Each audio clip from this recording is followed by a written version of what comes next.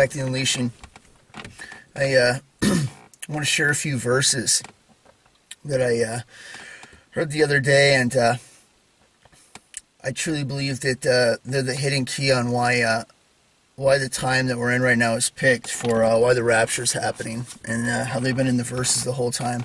And I think it really lines up with it perfectly, and I wanted to share that. I was out the other day, and I was praying, and I ended up listening to a podcast of a couple old guys talking, and they brought up these few verses here that I'm going to share. And it really hit because I truly believe that it explains why, in the context of the verses of the Bible, why the time between 70 and 80 years, why we didn't go in the first parts of it, 70 to 77, and why it's pushed all the way to the max here at 73 up to 80 years, all right, in between that fluctuation, because 7 years fits in between that 10 years. And I believe these verses explain, and I mean, you can sum it up in your heart to, you know, God's giving people as much time as possible, but it is going to happen. But this explains it, and I want to share that. I want to share that with you guys. Before I get started, for the last 3 weeks, I have literally dealt with and blocked and had to read thousands and thousands of comments coming from this channel from you guys about me being a false prophet, some message of hate, false teacher, or whatever else. All right, morning, noon, night, all throughout the day, hundreds and thousands of them. It's just, I've never seen anything like it in my entire life. Hitting on the whole rapture thing has stirred up a hornet's nest like I've never seen since the channel started. And it's nothing but pure hate that has been coming in, and only now is starting to dwindle down. It's been like 3 weeks now, and I mean, I wake up to it, I go to bed to it, text my brother, and I get 3 messages of hate in between our text messages. It's nonstop, and I really want to iterate this. I don't enjoy making these videos. Okay, this is not a good time for me. And when I was commissioned to do it back in 2017, it's not something that I wanted to do. And I told you guys what I said to God. I'm like, you're gonna have to keep him away from me, and He has. Thankfully, I haven't really ran into any of you guys. And but I've done this, all right. And this is not for a joy or anything like that. I was commissioned and required to do this. I want to explain something here. In the Army, when you go in, if you're going to do a retirement plan, right, 20 years, you're going to be asked to do recruiting or drill sergeant for 2 years, okay? This is something you can't get away from. And there's only a few occasions under circumstances where you can get away. If you're planning on doing your 20 years, you're going to have to do that. In the same case and scenario as what I'm trying to do for God here and what I'm pushing for in the mastery section, all right, I was required to do this, all right? You don't get to escape it. You have to recruit. You have to go talk to people in one form or another, right? And this is the form that was given to me to talk to people online, all right? And I started doing that in 2017. This hasn't been fun. It's one of the biggest, most difficult plagues in my life. I feel like it has changed me permanently, and every time that I make a video, it chips off a piece of my soul. When I talk to you guys, it's absolutely horrid, and I want you to know that, all right? I don't enjoy doing this. I'm finishing this up. For every single person that has asked and said, what happens if it doesn't happen this year? I'm telling you right now, I have shared every single message that I've had from God with you guys, fairly and openly. I've told you the secrets and told everybody to pray and check these things out for themselves, and they're totally free to. Nothing has been hidden in that department. And it's completely open for you guys, all right, the whole time. The same as this. And when I was down on that beach talking to God, and He told me not to drink anymore, all right. For those that are saying that Beelzebub is talking to me, okay, all right. First of all, he's not going to be encouraging me to stop drinking and stop sinning, all right. when I was talking to God on the beach and he told me a few things, right? And I shared that message with you guys. And in between that, I told him, hey, if there's anybody that you need me to talk to about you, I mean, send him down to the beach while I'm down here. And literally before I could even call anybody after our conversation was over, he sent that veteran down, that captain that had cancer, that I talked to him about God. I mean, through the whole thing, I was talking, all right? So if I was deceived in that, all right, that's going to be on me. But during that conversation when I talked and then prayed and then sat on it for a week and then asked for confirmations and then got them, not only from other Christians, but then from the Bible, and then prayed again and prayed again and prayed again, because I don't do any of this lightly, all right? When he told me that it was happening this year, right, if I have somehow in the process of that screwed this up, wholeheartedly, that is something that I can now bring to the table to God and be like, God, I prayed about it. I asked you to step in at any single time if I was false or wrong in this process, and you didn't do that. For whatever reason, you kept that and allowed it to happen. But I am not fit to talk to people anymore, okay? And now I need to step out of it, because I will never lead any of you astray by even a fraction or a little bit, or say that I've heard from God and it's not true. If it's even off a little bit, that is my requirement. And since I can't stand making these videos, I have been the whole time, for a chance to get out of this. This is my chance.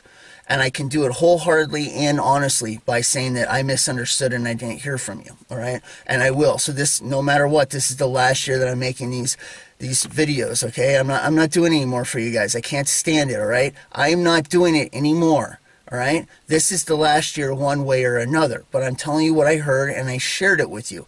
He told me he's coming back this year. Yes, it blows me away too. It's amazing he said it's this year. It's absolutely incredible.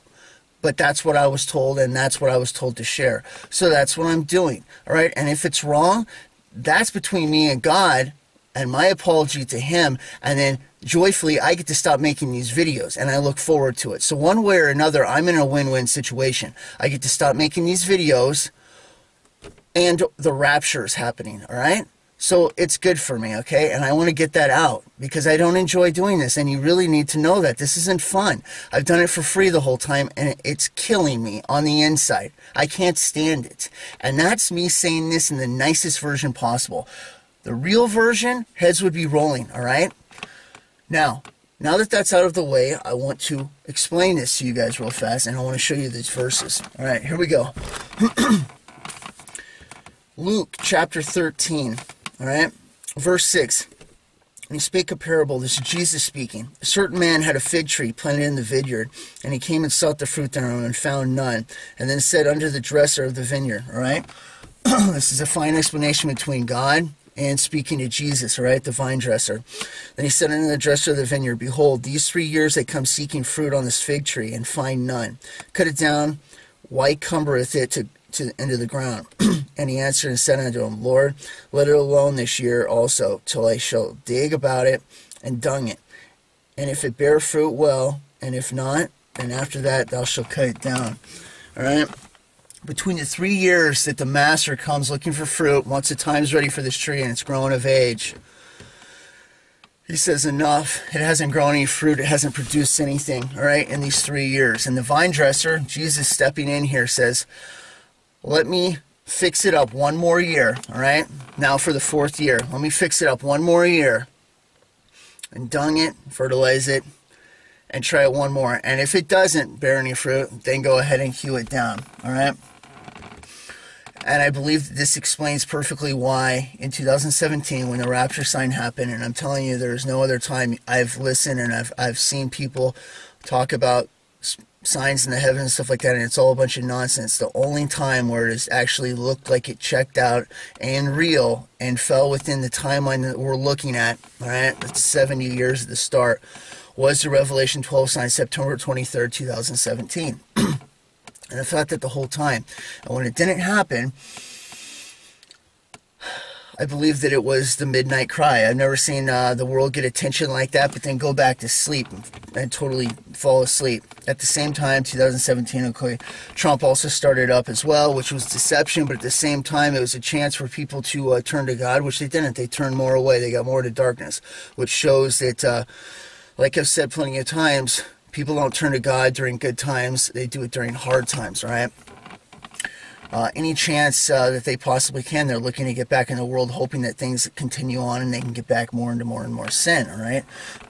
And for 4 years, for the 4 years from that time, it lasted, all right? And now we're at the time period. And I find it very interesting that when you add up these times, it's exactly 4 years from 2017 to where we are right now in 2021. It's that extra extended period of time. And I believe it is the parable that explains why we go at 73 to 80 in between that timeline, right? What we're looking at right now, why the rapture is this year, and why it didn't happen at that time back there in 2017 or at the beginning of the 70 years exactly, all right? And I heard a couple of guys talking about it. It's the first time that I had heard it addressed and in that context, and I thought it was very, very interesting, and it really hit. And I was already out there looking for answers anyways when I just happened to stumble upon it, and I wanted to share that, all right? Because I really do. I think that it explains it perfectly and shows why.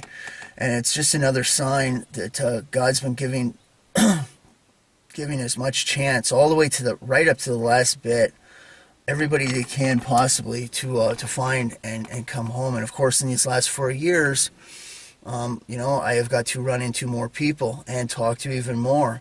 It's been the last push, the last call, that last urgency, all right? Since that time to go out and push even more. Coincidentally enough, 2017, I had already been out 7 years ago. I've been at this 7 years now this month, talking to people and preaching. I was sent out in 2014. Interesting enough, I'm not the only one that was sent out by God at that time. I have listened to other teachers out there that were also pressured to go out and start preaching, all right, to the world 7 years ago in 2014, okay? It's interesting, and I don't think it's a coincidence. Another thing that's interesting, in 2017, when me and Dustin started up the channel, right? And I started making these videos to reach people online and stuff like that, which is a huge group. But unfortunately, and it's the problem that I have the most. I really like to give to people when I look in their heart and I see there's quality there, honor, decency, hope for them being better. I want to give great messages and information to them. I don't like throwing pearls before swine and filth and crap. And when you talk online, that's exactly what you get. You're spreading it out to the whole world, and it's nothing but filth and trash out there. And I'm not talking about the world. I'm talking about people that claim to be Christians. The most filthy, wretched, disgusting group of people I've ever seen in my life. I can't stand it. I've said it before. Christians, those that are so-called Christians, are an abomination. Absolutely, I cannot stand the lukewarm. It's pure vomit. It's disgusting to me. And I've seen more honor and quality in people that are in the world that just don't know about Jesus yet, or have never heard the message, than I have from the Christian community, which on the majority is absolutely disgusting. I've told it before, and I'll say it again. I saw 8 people going up. The numbers are incredibly small. It adds out to 0.5%. All right, that doesn't account for kids or children, but adults that should know better and are walking the line. The Philadelphia church, those that are actually doing what they're supposed to, the commission, holding the line and repenting when they mess up. All right, and everybody does, but actually caring enough to repent and continue to get back up. The numbers are so small; it's just unbelievable. It's going to shock everybody when they find themselves going right into the tribulation.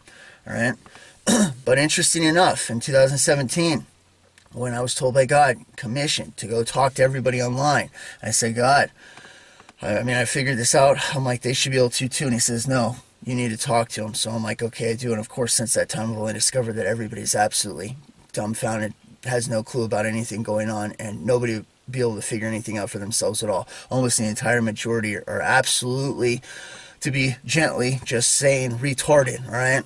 That is the majority. And but I sent out and I've done it, and I've talked to everybody. I shared all the secrets, and I've done it the whole time. I've told you one thing after another, every lesson after another, what to watch out for, the dangers of once saved, always saved, what the government's been up to, what they're planning, what to watch out for, okay? All of it, the whole time, the whole thing. And I've shared it all freely with you guys, all right?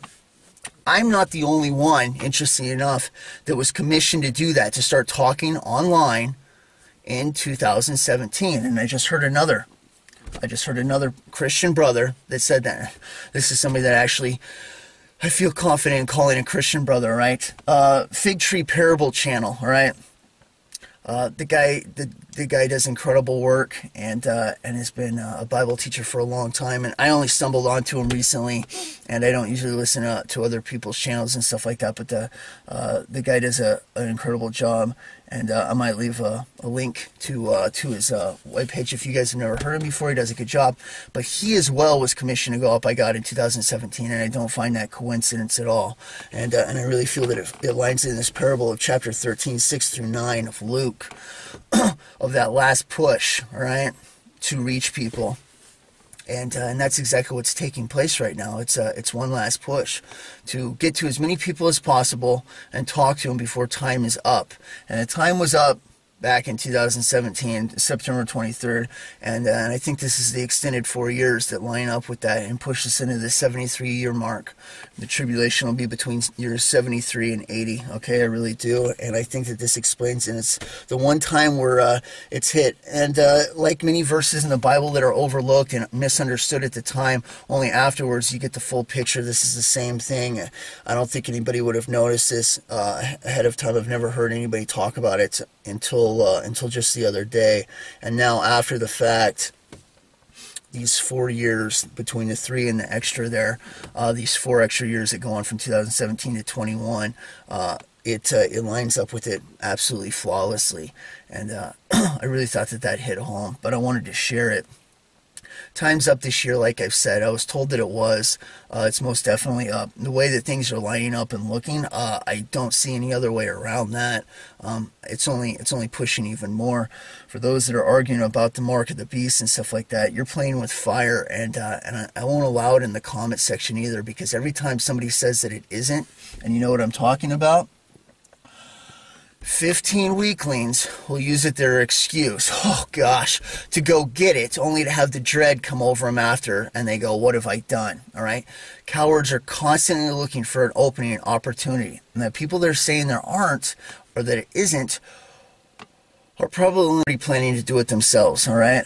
I won't tolerate it. I won't. I've seen too many times in the comment section over the years, and I've kept the comments up all these years so that you guys can talk, ask questions, and ask for prayer. Not so you can say blessings from the UK, blessings from Austin, blessings from Tennessee. I could care less about that. I'm not here for friendship or a good time. I'm here to answer your questions and pray for people if they need it. And every time anybody asks for a prayer in the comment section, I do it right on the spot. I pray for you, all right? It's not for chitter chatter or having a good time. I'm not looking for groupies. I never have been, all right? Or followers, all right? The only person that anybody should be following is Jesus Christ and God, all right? If you get something from me, that's good. Take it and run with it and thank him for it. I don't care about your thanks either. I never have. I've never asked for anything from you guys other than that you give your life to Jesus, take it seriously, and you walk the line and hold it. That's it. And repent when you mess up. That's the only thing I've ever asked from you guys. I want nothing in return the entire time, all right? And I've made that bluntly clear over and over again. But constantly in the comment section, I've had to mitigate and get in there. And if I don't get in there fast enough, I've watched time and time again as some Christian will step in there and somebody will swoop in under the power of Satan, say a couple things. I don't even know how they do it in the comment section. It blows my mind how somebody can follow somebody with a CZ47 name, all right? Not even a profile picture or anything like that. They can hear a couple things from them and be pulled from the faith, and their soul is gone forever. And I've had to watch it time and time again. So I've done everything I can to restrict what the comments say and what people do, because I watch them fall away. And every single Christian everywhere that I ever talk to, the majority, they're all narcissists. The only people that you think about is yourself. You literally think when you're talking to me that I'm only talking to you and there's nobody else, and there's no implications for the stuff that you say. You need to be very careful in what you're saying. You don't know what you're doing. Every time you say something stupid like, hey, it's not the mark of the beast, with this freaking thing that's going on, that's being blocked, people are getting strikes everywhere for what they're talking about, you're opening up the door for weak Christians to go, I'm going to go get it, which are going to die anyways when they do it, all right? It's a death sentence right from the start. Do not play around with this. I told you to treat it exactly like what it is, the mark of the beast, and pray that it isn't for those that have taken it already, all right? And don't go any further than that. Just treat it like it is, okay? And don't say anything else, because people are constantly looking for an excuse to be cowards, all right? And I've seen it time and time again. They'll fall away and they'll make the worst mistakes of their life, right? In the comment section, all right? I won't put up with it. I'm tired of it. I'm so close to just getting rid of the comments permanently. I don't even want to hear them anymore. There's nothing that's come out of it. And the entire time that I've been teaching, not once has anybody requested information on how to go Delta. All right? All 4.5 years that I've done recruiting, all right, for God on this, not once has anybody requested go Delta. This is a failure and a half to me, all right? Every single person wants, in comparison to Army, they want National Guard and their 2 years so they can get free college. That's it. That's it. That's great if you make it to heaven, but the majority are rolling in diapers and they're shitting all over themselves, okay? That is what the majority of you are. And it disgusts me. It absolutely disgusts me. I can't stand it. I cannot stand that all of you have decided to be baby Christians your entire life. I'm sick of it. I'm sick of talking to you. I really am. I've had it. This is the last year that I'm doing this, and then it's over. I don't want to do it anymore. I don't enjoy this, and this is not a good time, all right? All right, I've shared another sign that shows, hey, this lines up for it being this year, all right? But after this, I don't want to do it anymore. I'm sick and tired of it, all right? I'm sick and tired of it.